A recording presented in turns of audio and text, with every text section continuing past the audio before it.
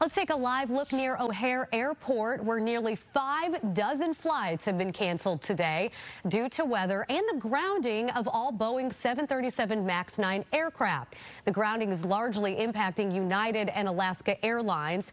And I'm sure you saw the big story over the weekend, that a portion of a door that blew off one of those aircraft in the Seattle area. Kennedy Hayes, or I should say Oregon, is live at Denver International Airport. Kennedy, how soon until airports actually return to normal because of this grounding?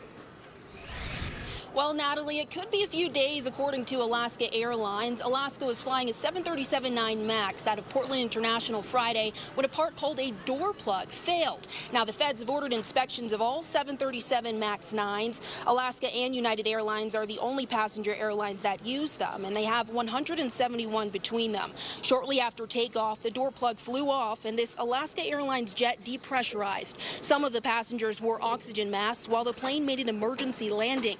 No one was seriously injured. The NTSB announced a teacher near Portland found the blown-out door plug in his backyard yesterday.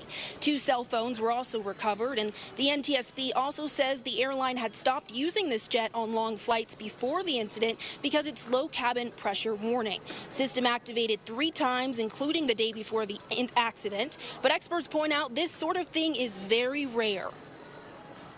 Your chances of being injured by a fellow passenger with air rage and in-flight belligerence is actually much greater than an accident. I wouldn't have any concern about flying. I think wearing your seatbelt is always good advice anyway, in case of turbulence.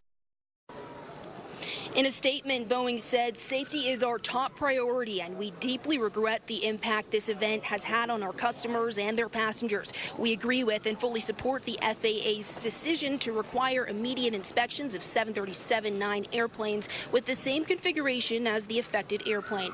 And Boeing also says it will be holding a company-wide safety meeting tomorrow. And United Airlines says they've been able to avoid some flight cancellations by putting passengers on other types of aircrafts today. At Denver International Airport, Kennedy Hayes, Fox 32 Chicago.